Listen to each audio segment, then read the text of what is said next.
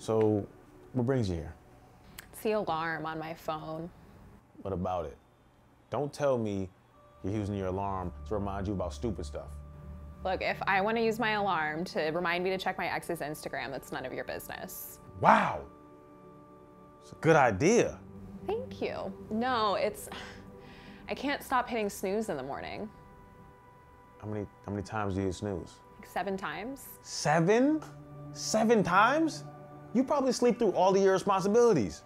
I know, I've missed brunch like 5 weeks in a row. It's ruining my life. Just spiraling out of control. Yeah, I keep sleeping through breakfast at Tiffany's. How dare you? Breakfast at Tiffany's is one of the greatest movies ever. Look, Audrey Hepburn is the GOAT, okay? She's phenomenal. No, I mean like breakfast at Tiffany's, like Tiffany Madoff.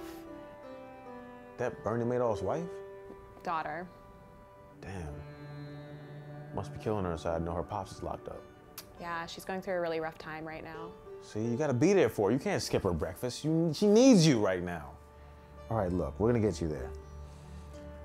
No more alarm clocks, no more, okay? This is what you're gonna do. You're gonna have a baby. What? How would having a baby help? Look, every morning, baby's gonna wake up, cry, 6 a.m. sharp. You can't sleep through that, okay? You can't just hit a snooze button on the baby. You can't just hit a baby.